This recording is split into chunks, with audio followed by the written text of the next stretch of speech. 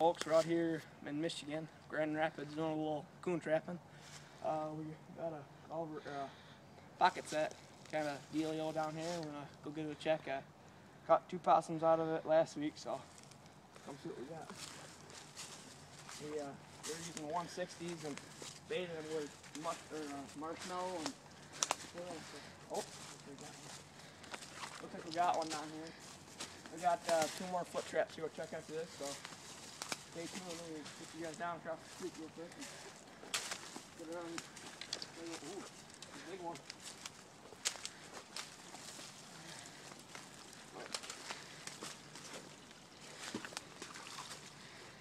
Come on down.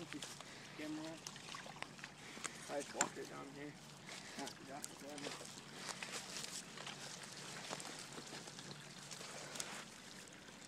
Nice big old thing.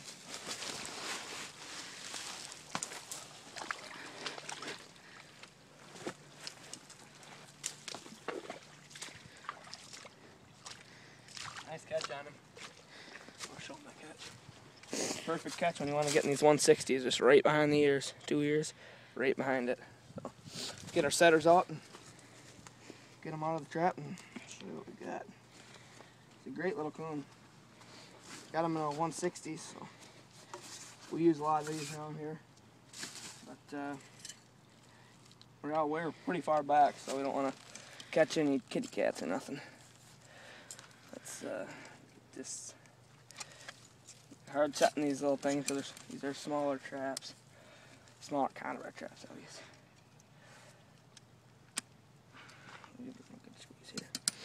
We're nothing special. Show them the setup we got.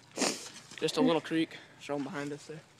Little creek where you trap mink and muskrat. Farther down it goes into a bigger creek. So we'll show you this later on.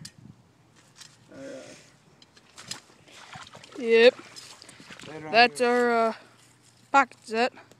Homemade. Show them what we Homemade. Just some sticks over it. didn't have a you bucket. Look in there. Didn't have a bucket that day, so. That's what. Here's around. It's a big old oak tree. Right next to it. Bunch of coon chips there, so. Yeah.